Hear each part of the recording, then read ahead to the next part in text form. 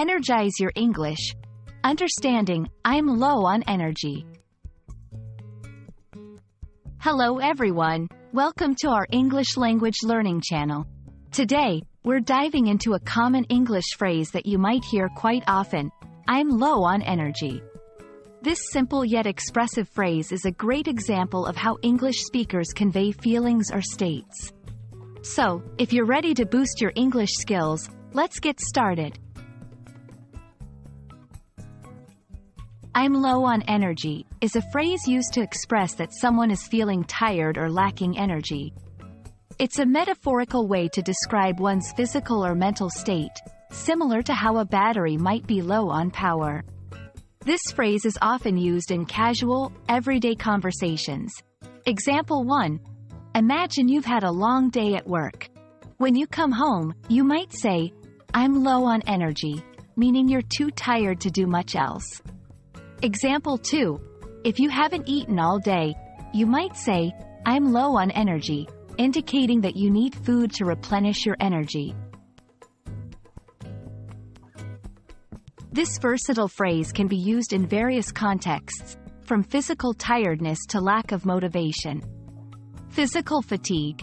After a workout, you might say, I'm low on energy, indicating you're physically exhausted. Mental exhaustion. When you're tired from studying or working, saying, I'm low on energy, can express mental fatigue. Lack of motivation. Sometimes, the phrase can imply a lack of enthusiasm or motivation for a particular task. English is rich with expressions. Here are some alternatives that convey a similar meaning. I'm drained.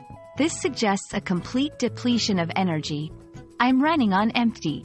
Like a car with no fuel. This indicates having no energy left. I'm beat. A more informal way to say you're very tired.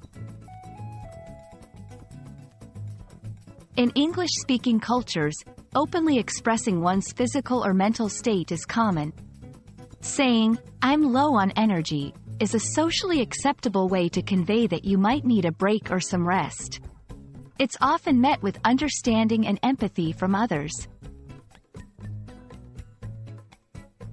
And that's a wrap on, I'm low on energy.